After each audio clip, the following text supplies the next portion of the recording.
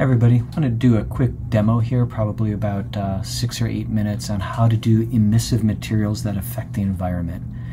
So specifically I want to show you how to do volumetric lights, and those are lights that not only affect the object that they're illuminating, but they also are visible in the environment and they send out rays, they send out photons, which is the way lights affect the actual environment, especially when there's something in the atmosphere like dust or moisture, so you can get some really nice effects with it.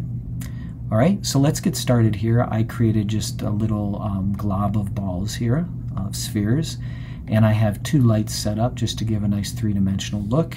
I've got a main key light and I've got a fill light here. This is the fill light, and you can see it's just giving a nice pleasant three-dimensional look here, which I think will be a good starting point for us to take a look at what we can do. Alright, so let's start by creating a light that is visible in the environment. I'm going to come to the light menu and I'm going to put a point light into the scene. So if I move this out of the way, you can see that if I pull this point light out, there's not a obvious effect on the object, although it is affecting it. For some reason in Redshift you have to really crank up the point lights. So I'll come into the point light attributes here. Let me get things rearranged. And sorry about that. And I'm going to turn up the strength of this point light, and just out of experience I know it needs to be something like 22,000. And so when I do that, you can see it is starting to change the object. It's illuminating the sphere, which is closest to the light right here. And you can also see that it's casting some shadows on itself. So we know that this light is definitely affecting the scene, at least affecting the object, but still it's not visible. So what do we need to do to make this light visible? We have to add a Redshift environment, and that's here under the icon. Looks like a star with a bite out of it. We're going to go ahead and grab a Redshift environment object, and we're going to pop that into our scene. And right off the bat, immediately, with the default settings, it totally blows out the scene. So we've got everything in a whiteout condition. I'm just going to pull it down here.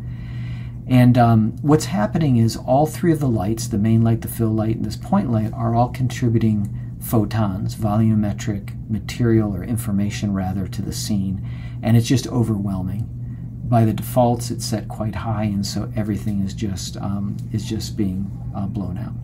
So there are two things we could do. We can work at it either from the environment object level, which would be more global, or we can do it at the light level. So let's start here. If we go to the environment tag and we turn down under volume scattering, and we're talking about volumes here, so we'd want to turn down the setting here, and it's this one. By default it's at 0.1, but if we come in and just crank this way down, we're just telling that tag to start limiting the amount of effect, amount of volumetric effect that all the lights have universally.